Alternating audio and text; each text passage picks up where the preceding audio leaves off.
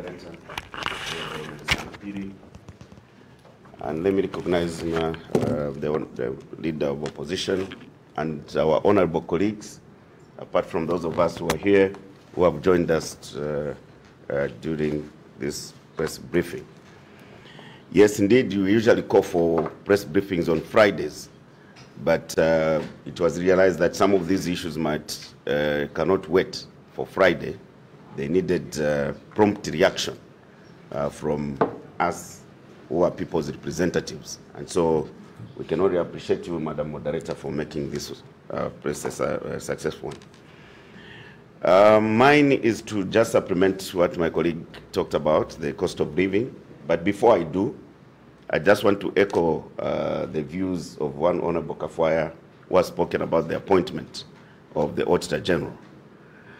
The role of Parliament in scrutinizing appointments that are subject to parliamentary ratification is not to rubber stamp. It's not a mere exercise of rubber stamping those appointments. In scrutinizing appointments, Parliament ensures that those appointments are legitimate, constitutional, and befitting. So we wouldn't want the appointing authority to wait until Parliament reacts to that appointment, but they can make a remedy. And I'm urging the President to take a riff of what one President, Michael Chilufasata, did. Apart from those appointments that my colleague has talked about, here, between 2011 and 2014, President Michael Sata, may so rest in peace, appointed one eminent citizen, one female eminent citizen, learned, experienced at the bench, and she had all the necessary qualifications to the position of Chief Justice. This is Madam Lombechibe Sakunda, who served for a long time as Deputy and Acting Chief Justice.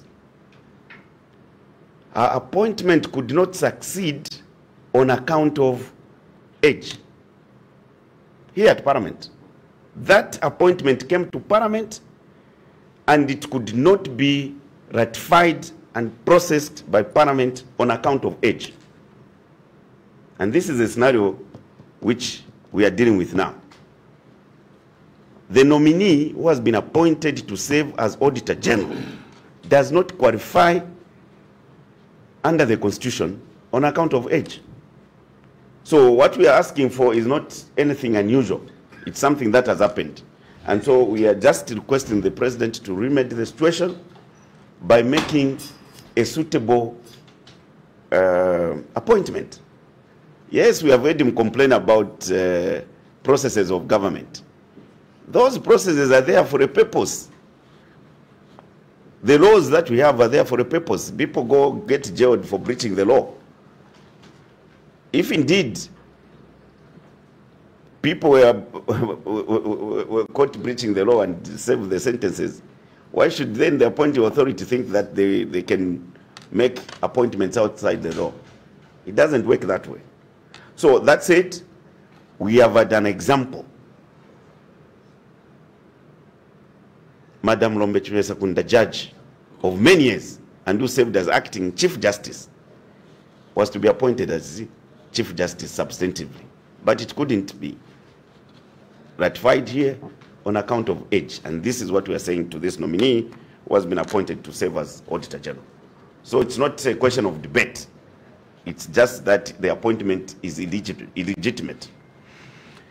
Now, colleagues, we heard the President talk about improving people's livelihoods.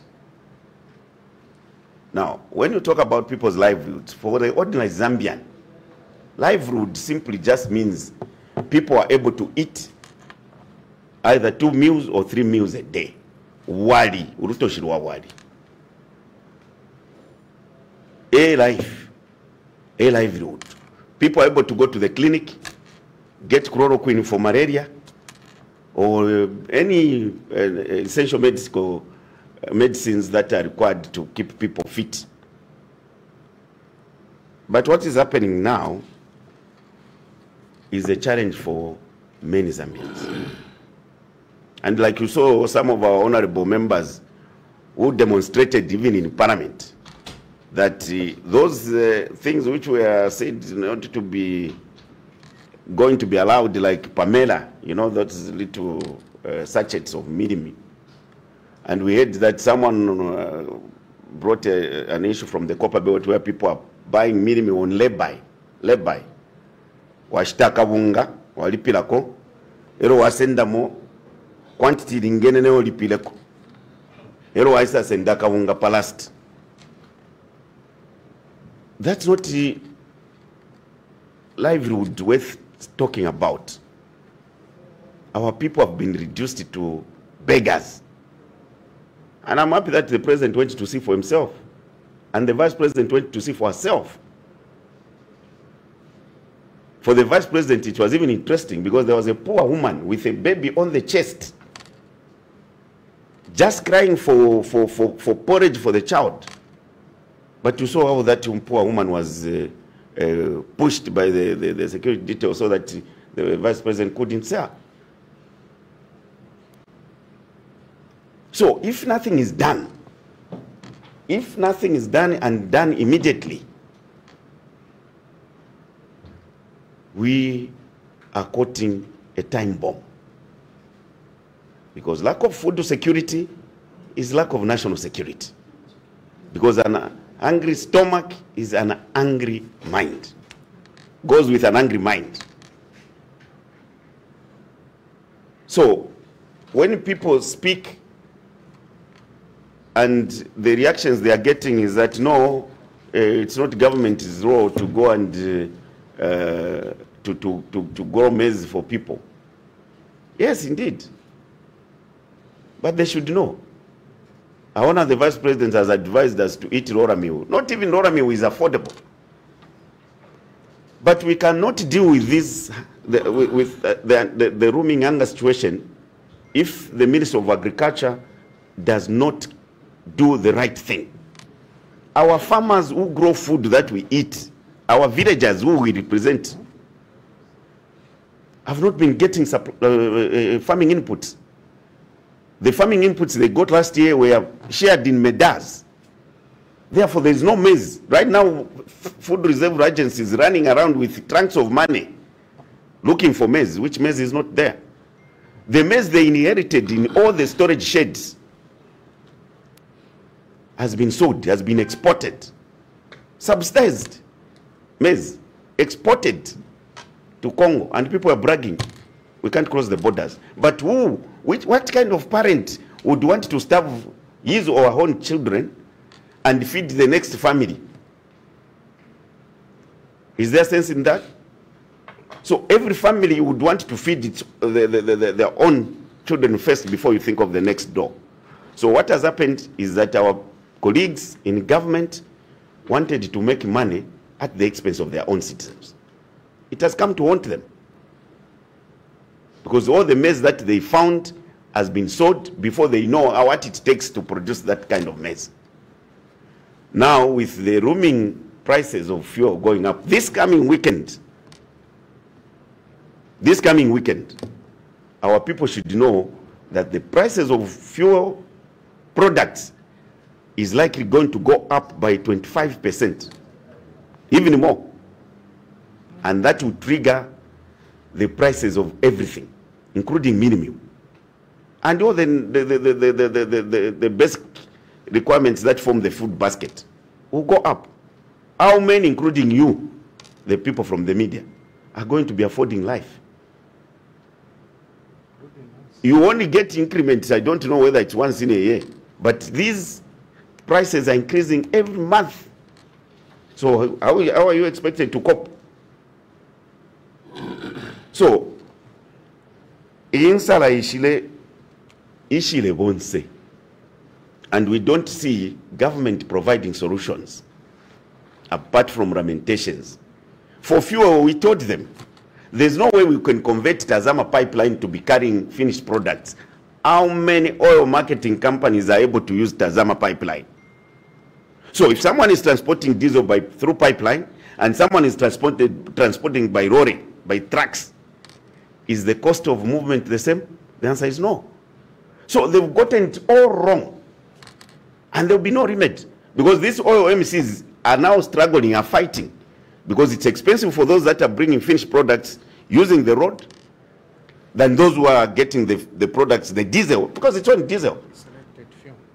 The selected few that are benefiting from the Tazama pipeline transported diesel. Others are transporting by road. So how do you balance? How do you strike a balance? Yes, we have heard that one contract has been cancelled for a friend to the government, one agro something. But it doesn't help, because the solution should have been to recapitalize Inden and continue pumping crude. Then you can cushion the nation in the event that there are price shocks on the oil market, as it's going to be going in the future we are going. So each pante varetiana yoi yaraipa yavantu. Yaraipa yavantu. And you know, I told you that there is no food security, and then you go to the hospital where there are no medical supplies. Some of the medicines, even when they are prescribing to you, have you eaten before we give you medicine? So nga wirene nsala kuchipatala tetuno no muti. So kufwa. A government would take over Msangushan who doesn't care about people. They're busy talking about the successes in GDP. People don't want that. We heard about graphs. Yes, people do deal with the graphs where you're sitting in the cabinet. But people need to eat. People need to go to hospitals and find just basic essential drugs. So we are waiting to see how our farmers who are supposed to feed the nation are going to be supported, because most of them have been weaned off the FISP program without being prepared. So meaning those farmers won't be able to grow food for themselves and the surplus to sell. So hunger is not only going to be limited to the urban areas, but also extended to the villages. That's where we are. And there's no country that can survive without subsidizing the farming sector. Never. Now today they tell you we are changing FISP, we are going to be CASP. It's chipantepant of the West kind. And if people are being fired, they're being fired for lack of, for being incompetent, then the president hasn't even started. Because most of the people that have failed Zambians are still in the jobs. If he really means firing people that are incompetent, he hasn't even started. Because the critical sectors that are drowning, that are affecting the people of Zambia, energy, agriculture, health, they need serious changes. I thank you. Thank you so much, Whip, for highlighting the hardships that our people are experiencing, but also the good examples that you gave as regards to eligibility when it comes to appointing of the Auditor General. I now call upon the Leader of Opposition to sum up the interaction for today. Thank you. Thank you very much, Honorable Leader of the Director of Ceremonies. I will start by acknowledging the presence of PF Whip in Parliament, members of Central Committee, also members of Parliament with us this morning, and other members of Parliament who have joined today's media interaction. As my colleagues already stated, we thought it was very important to address the media this morning. Traditionally, we do our media interactions on Friday, but because of the urgency of certain matters that we felt needed to be addressed, we called you today and wish to thank you and acknowledge you that you responded quickly and came to this media interaction. I'll start by explaining our role, the function that we are undertaking this morning. And this is provided for in our Constitution under Article 2.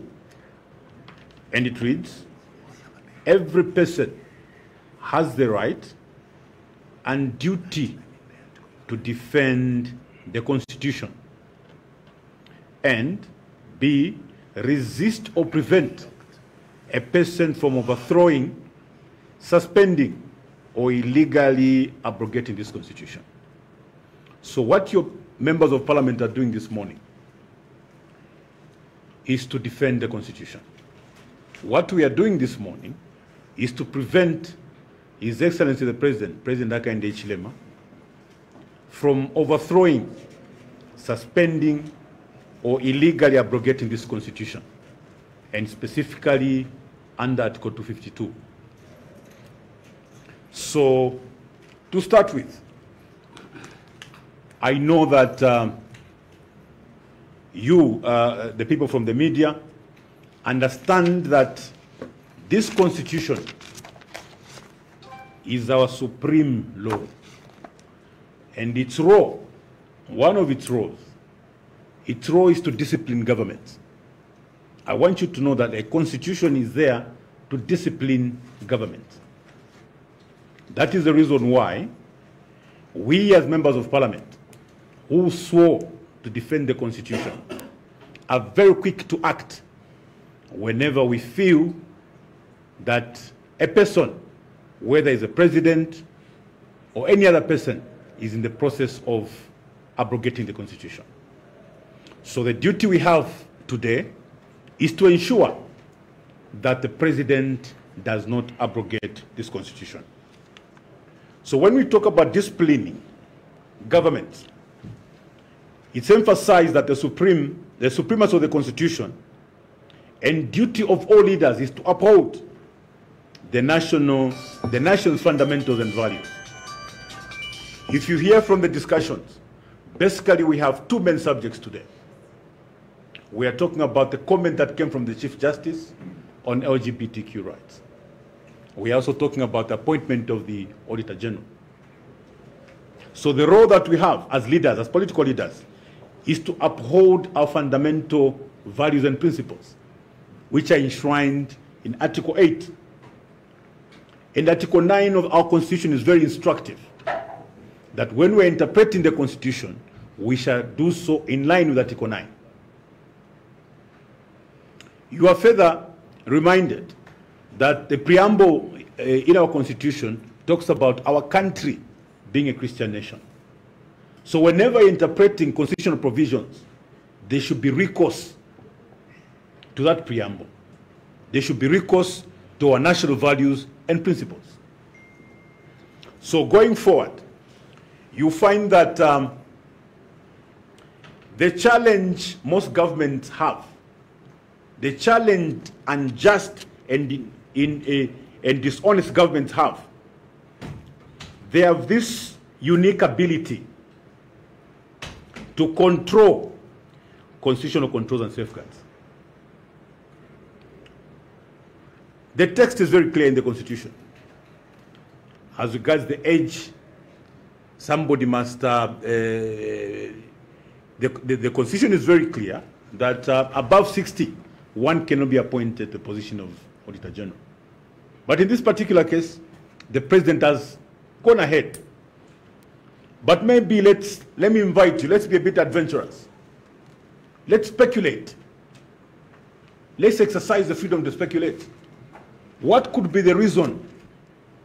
What are some of the reasons why the President would want to go that way? This particular office, this Constitution office, has a history. In the recent past, we know what has happened to the Auditor General's office.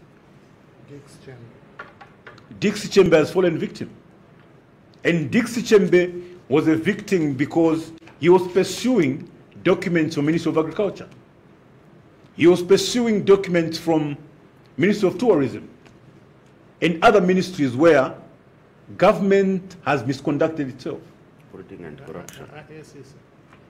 And SEC, they've involved themselves in corrupt activities. A government that boasts to be a very clean government and a government of angels. But now time for reckoning has come. What happened? Dixie Chembe is now on the street. And this attempt to appoint a person who does not qualify, if by some chance that appointment succeeded, would you think that Auditor General would function professionally?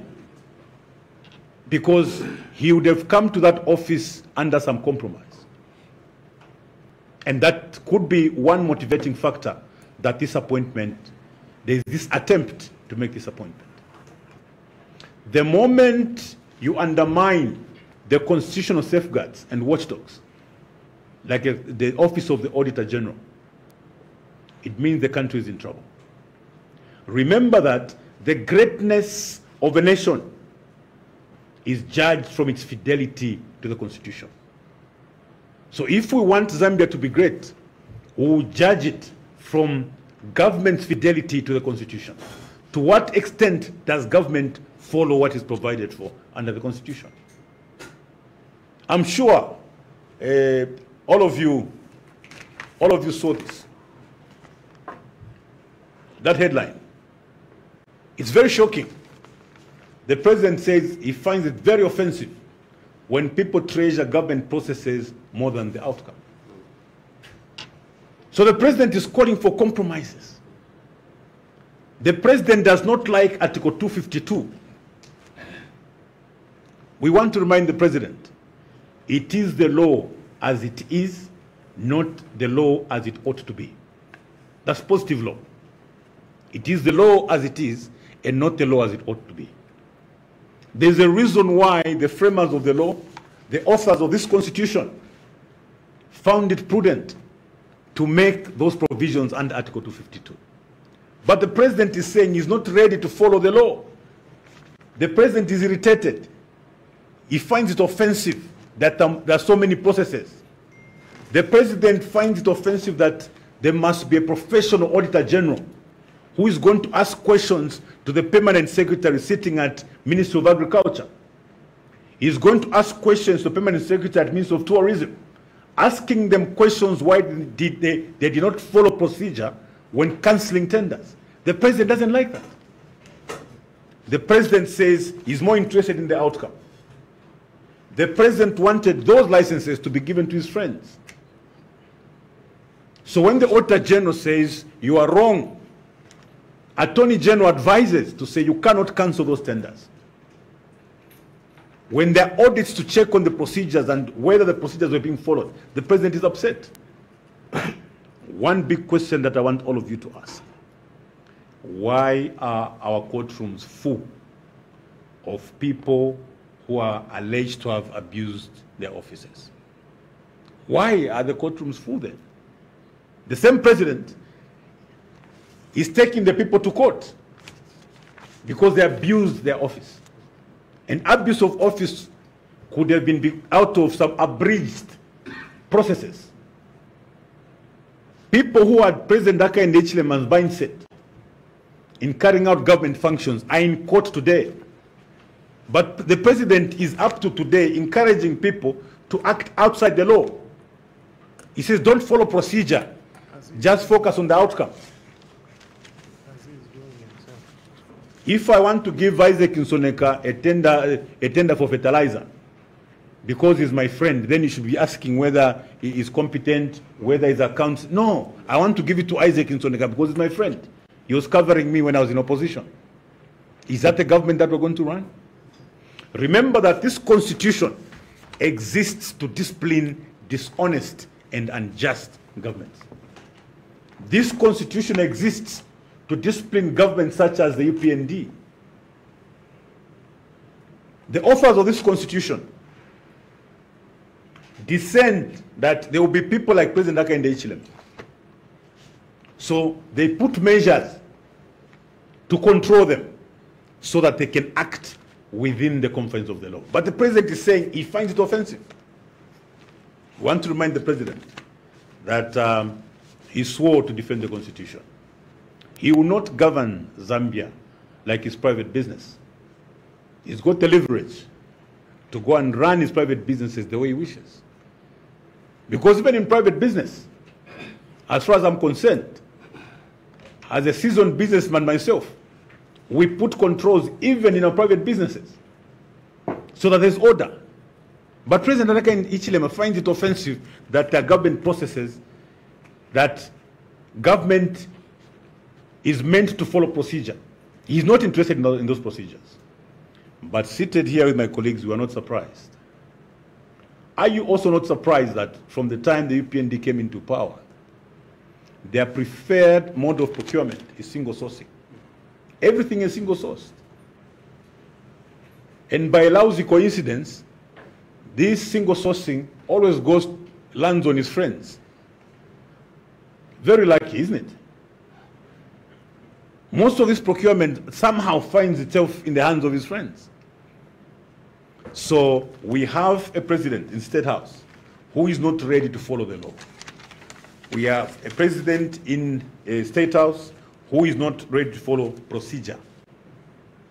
That is the reason why, for us as your representatives, we will stand with the Zambian people to ensure that national resources are protected, to ensure that the law is followed, whether it's in appointments, whether it's in procurements, and to continue to provide those checks and balances. It's also sad that because of what President Hakainde Hichilema said in the paper today, we now confirm our earlier suspicions that most of government institutions have been compromised. They've been compromised. We want a compromised Auditor General. We would want a compromised Public Accounts Committee and many other committees, so that President Hakainde Hichilema's actions are not questioned. Very, very sad indeed. So, as per Article 2 of our Constitution, we want to call upon each and every Zambian to stand up and defend this Constitution, to defend the provisions of this Constitution. Because if we don't, President Hakainde Hichilema is very clear on how he would want to run this government. He would want to wake up one morning and just make decrees. Whatever he decrees is what goes. That's not how governments are run. It's a very dangerous way to govern, and we want to make this call to President Hakainde Hichilema. He must understand that this Constitution is supreme. Our Constitution is supreme. It's above everyone, including himself. It's not that we're asking for a favor for him to follow the Constitution. He has no choice but to follow what is provided for under our Constitution. So, like my colleagues have said, the issue of LGBTQ is something that we've been romancing around. We are toying with every day. Countries such as Ghana, countries such as Uganda, and other countries in the region are very decisive. They've come out very strongly. We've had very weak statements coming from government. For me and my colleagues seated here, we don't take it to be a coincidence that now you have advancement, job opportunities. One of the qualifications, or one of the conditions they're asking for, is for you to disclose your sex orientation. Are you sure it's a coincidence that the Chief Justice said what he said? And what we see in the media going round is that people are now asking you your sex orientation. It's not a coincidence.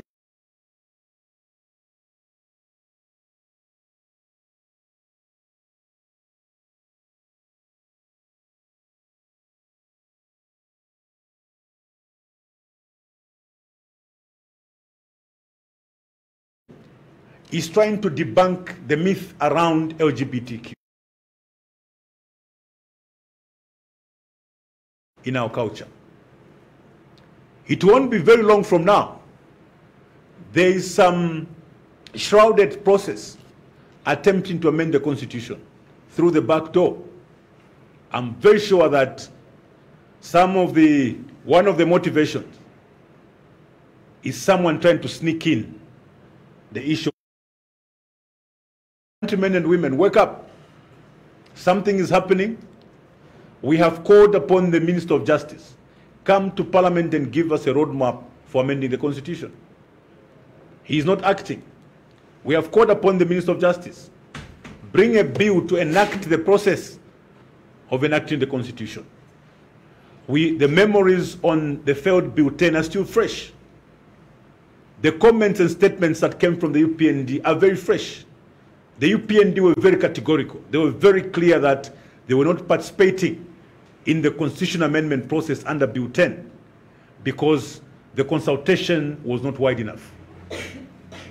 So what we are saying to them is that for the next constitutional amendment process, we want the threshold for the consultative process to be higher than the one that was employed under Bill 10. We had many processes of consultation before the National Dialogue Forum met to craft a bill that came to Parliament.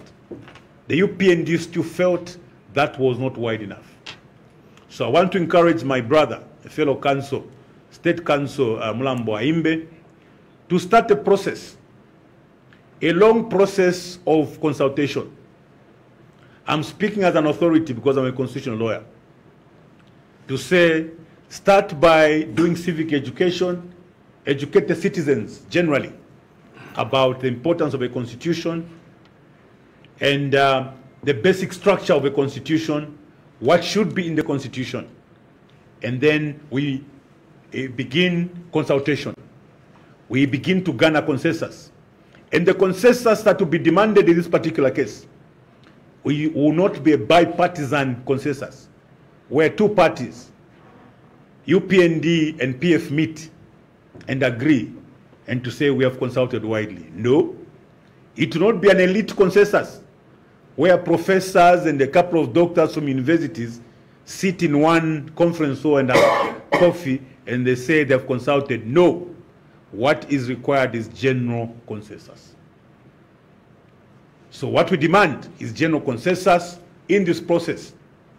And that's the only time that the threshold that was demanded by the UPND will be achieved. So it's a call on the UPND and at the same time a warning that even during that consultative process, we will remain very alert. We are now very suspicious that there may be an attempt to sneak in a clause in the constitutional amendment process to provide for LGBTQ.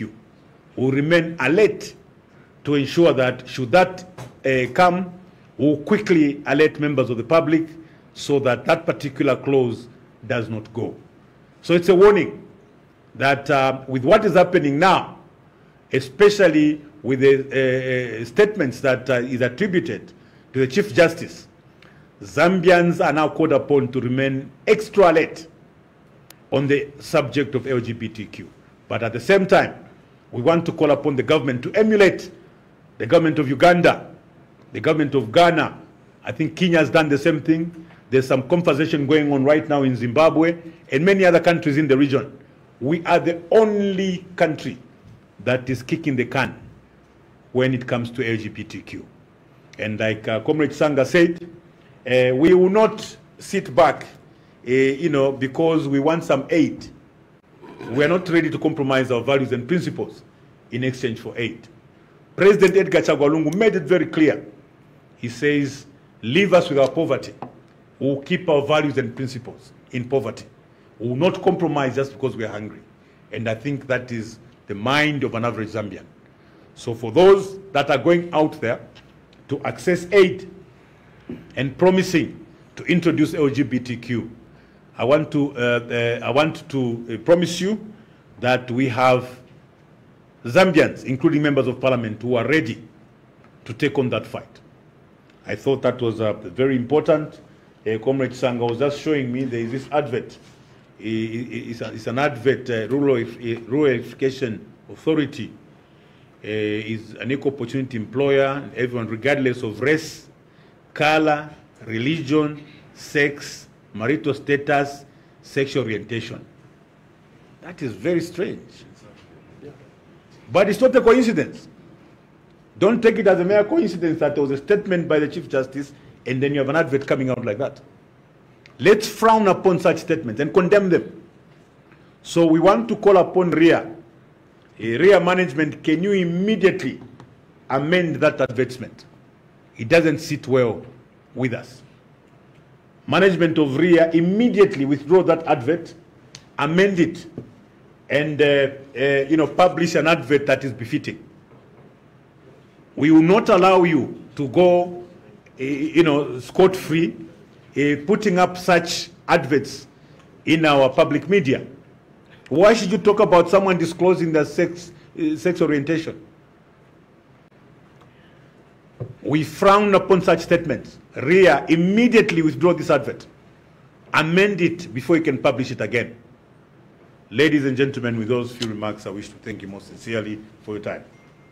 Thank you so much, Leader of Opposition. We are almost concluding. I'll now ask colleagues from the media if you have any questions, clarifications, comments. This is the time. Any questions, comments, observations? Okay, no. There's nothing. Well, thank you so much for coming, and we hope to see you soon. Thank you. Yeah, just one small addition, now taking advantage that there was no question. I've seen a number of my colleagues from the media are those who like to keep fit, and some of them have spotted them, jogging with the former president. President Edgar Chagwa is a Zambian citizen who enjoys his full rights, freedom of movement, freedom of association. So it's indeed a joke that somebody thinks the mass marshal is jogging activity. They must now provide police to escort him to jog. President Hakainde Hichilema is a free citizen who can decide to jog anytime, anywhere, as he wishes. For those of you that have taken time to join him, please continue joining him for jogging. There is no offense that he commits by jogging. And there is nothing wrong by those citizens that appreciate what he did when he was in government as they join him for jogging. A number of Zambians find solace because they are remembering this man as a man that built close to 1,000 health facilities right across the country. When they see him jogging, they join him. When they see President Edgar Chagwa jogging, they want to join him because he built so many schools where our friends have now come to introduce free education. So they want to appreciate him. You can't jog without eating. I've seen a number of foreigners joining him when he's jogging because they appreciate facilities such as the airports and the road infrastructure and the communication right across the Sausage Airport. Yes, I've seen colleagues coming from Mulungushi Conference Center to go and join him jogging because of the facilities that he has brought about. So it's mere appreciation of what President Edgar Chagwa did. Right now as we speak, I'm receiving messages from Chilubi, from the swamps, because of the communication towers that were taken there. People are communicating from Chilubi right now as I speak to you. So when a person from a trader from Chilubi, from Honorable Fube's constituency, coming to do some business, and he has a free day, they find it necessary to go and jog with President Edgar Chagwa, appreciating what he did. So, to our government, and especially the IG, the IG, Inspector General of Police, is worrying all of us.